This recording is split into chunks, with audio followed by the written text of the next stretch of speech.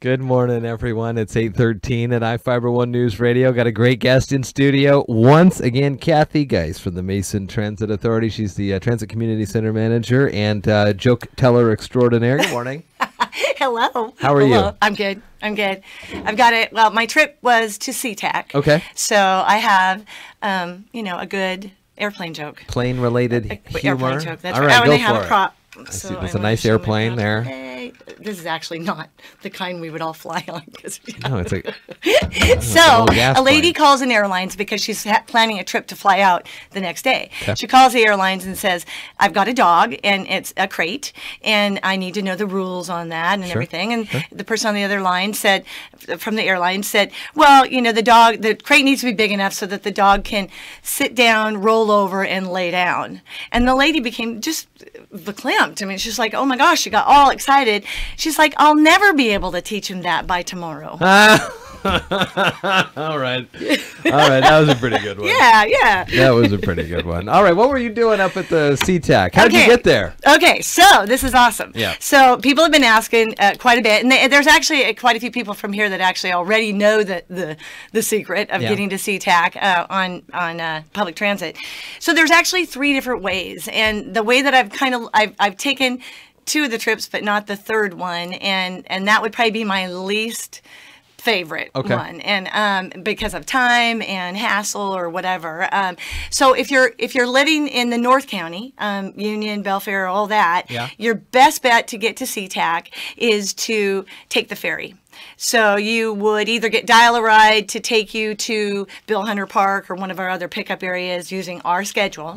And if you really want to be picked up at your house. So if we can get to you and you're a Dial-A-Ride client, you can sign up to be a client and you're on our books the entire time. If you don't use it in 5 years, fine. If you use it 3 times in 5 years, you're at least in there, and all you have to do is call. So we could come to your house and pick you up if we can get there, and it works for Dial-A-Ride. We could take you to Belfair and Bill Hunter Park's the main pickup there for now. We've got a park and ride, a temporary one, and of course we're building our park and ride there. So if you did that, then you would pay $1.50 from Belfair to get to the ferry, and then walk on the ferry for free, and then walk about 2 blocks up to the main metro station right around Pioneer Square. And then you get on a bus there, and it takes you right to Sea-Tac. So yeah, you're kind of backtracking, but it's still a better way for the North County people, I believe, to get there. So yesterday I did it from Shelton, and there's 2 ways to go from Shelton. From the way that I did it, I used all bus, and so it was extremely easy, and there's a lot of options, and we'll talk about the options. So basically I just rode from the TCC down to downtown Olympia. I got on a bus at downtown. I waited about 15-20 minutes downtown Olympia, and the reason I say that is because it's just different. Your wait times are different depending on which route you take. And so I waited about 20 minutes, just enough to get a cup of coffee and go to the restroom and get ready for my trip. And I got on the bus in Olympia. Olympia was $3. Okay. So you're in it already for $1.50 from us. Then you pay $3 in Olympia. Get on a bus there. It takes you to the park and ride, the SR 112 park and ride. So it's the park and ride right up by Federal Way. It's right in there. It's called I'll tell you exactly which one it's called. The SR 512 park and ride. So it's in Lakewood. Right off there. So we got dropped off right there, and that was really funny because that was about another 20-minute wait, but it was just enough time to go across the street to the Wendy's that's there, and I got another cup of coffee and went to the restroom. And so that's really funny because that's one of the biggest questions. They're like, oh my gosh, it's such a long drive. I've got to go to the restroom. But it's just enough to get off, and each stop that you're at, there's plenty of places to be able to use the restroom and that kind of thing. So on that trip, then I'm on Sound Transit. So I wait for the Sound Transit bus, which is really nice. Sound Transit has really nice buses. The seats recline. When you get in those buses, because they serve so many people traveling to Sea-Tac, you get in and it's just like in an airplane. They've got the luggage bins up above. You don't always see that on buses because most buses don't go to the airport. And but those buses that feed that, there's 3 different different routes that you can get out of there to get to Sea-Tac. They have the luggage rack and everything, and the seats recline. They've got lumbar rest. I was like, oh my gosh, these are nice. Yeah, exactly.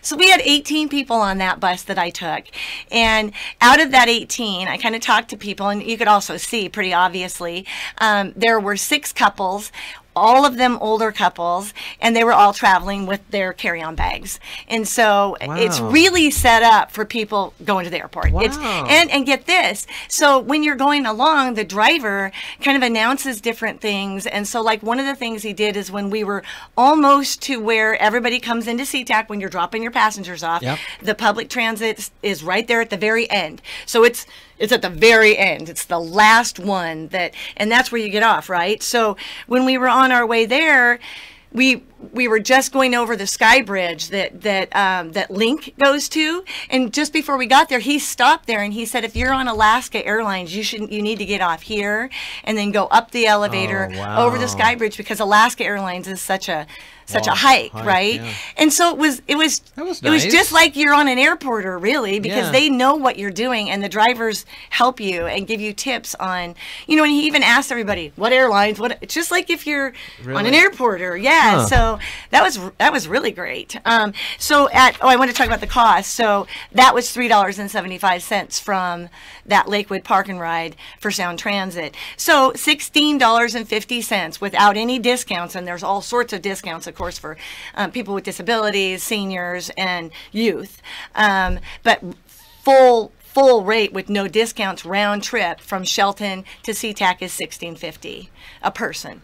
So I'm just trying to see the mileage here. 73.2 miles one way from Shelton to Sea-Tac. So you do your gas mileage. You do your gas mileage. Yep. And I had that. Yeah. And too. So that's pretty good. Yeah, it is. Yeah. And again, there's many discounts. And if you're a frequent traveler, you can get the passes, monthly passes, things like that. But what I found when I was talking to a lot of the people on the bus with me, the Sound Transit bus, I was just we had like a little group discussion, and they were all going for the winter.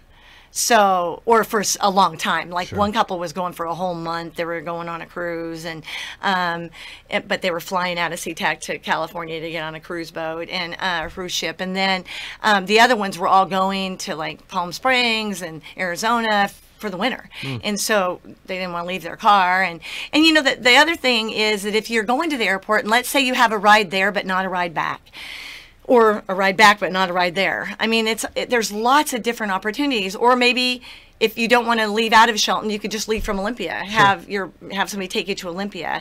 But there's a lot of opportunities. So I wanted to talk about the earliest opportunity to get out of here and get to Sea-Tac is 5:30 in the morning, and that gets you to Sea-Tac at 8:46. Now again, that varies depending on which method you use, right?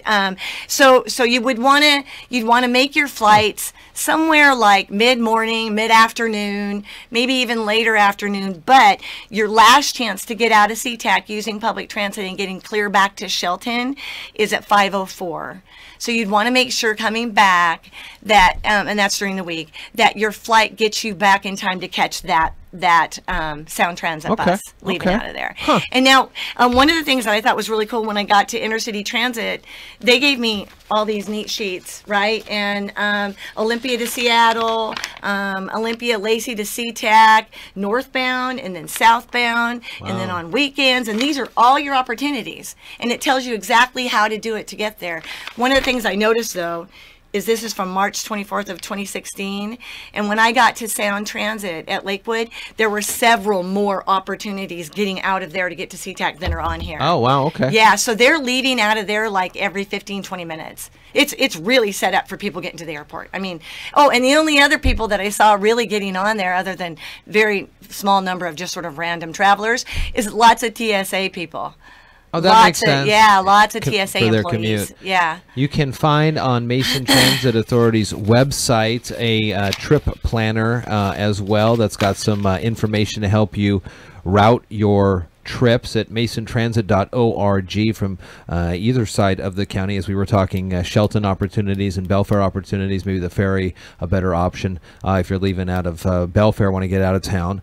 But very cool, masontransit.org. Also follow them on Twitter at Mason Transit. You can like and follow the hashtag MT Alert as well, so you're up to date on any sorts of information there. Facebook, Twitter, YouTube, you're all over the place. Yeah, now, and the best way, really, if you're not tech savvy and you just don't feel comfortable doing it on a computer, call that 427-5033 for our travel trainers, travel planners. We have people that will answer the phone, and if you tell them, I have a flight going out at 3:47 on Tuesday the 27th, they will tell you exactly all your options and which buses to catch you to get you there in time, depending on if you want to be there 2 hours early, an hour early, whatever your thing is about getting to the airport. I like the O.J. Simpson.